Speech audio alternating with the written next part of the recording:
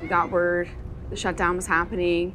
And I just remember sitting there talking to some friends saying, like, we have to be prepared. Like, we can't not be prepared, because I didn't feel hopeful.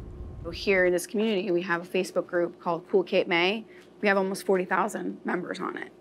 And so, they're all reaching out to me, and I finally said, okay, so this is what we're doing. This is the plan. We have this food pantry. This is what it looks like. These are the things that we can use, those of you that have been asking. And then it just, kind of took off from there. You guys have to go see the truck that just pulled out. This is from the peanut butter company here locally. They literally just shipped us a truck. It's good too. So it's crazy because it just started off as like one little shelf, and then it's now a room, but all the food doesn't even fit in the room. And then I know there's also money still that we haven't spent, and like it just keeps coming in. And this has only been, I think, a 2-week, almost not even 2 weeks. Hey, come on in. Friday was about 200 people. That was the busiest it's ever been. But I would say at least 100 people a day are coming in, with their families. What you got? That's mine. I spoke to a couple of friends, and they were telling me, like, this community wants to help us, and we need to accept that help. And so at first I was hesitant, and then I went to the food pantry, and I was like, this is amazing. I actually started crying. And I was like, this is crazy. Well, yeah, and there's some meat in the fridge too. I mean, in the freezers, yeah. So make sure you get that so you can make me dinner. All right. Okay? We definitely utilize the food pantry.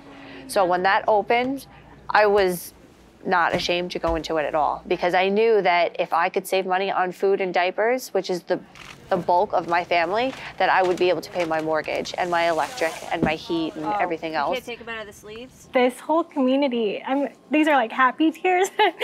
This whole community has really like touched our hearts, and to think that like they don't want anything in return from us. This is a true Coast Guard community. They want to help us. You would never think that you're going to be on the other end of the food pantry. We're used to helping the community instead of being helped by the community. So, I don't know, it's just overwhelming.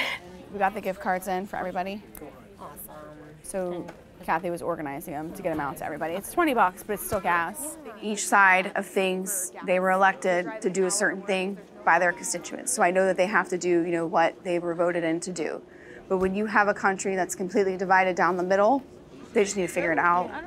They need to figure it out, and they need to figure it out soon, because for us, this isn't a game of chicken. This is our lives, and trying to plan, for feeding our families and paying our bills when our spouses are still going to work every day. And then I also think about those that are furloughed, who are not working, like what's going to happen to them. So it's just, they need to figure it out. So right by the door, they're right there in an open box. Cool, thank you. It's not fair, but I know that life's not fair, but it's still good, and this is like proof. And I don't think we would have ever seen this community pull together within the past 10 days if this never happened.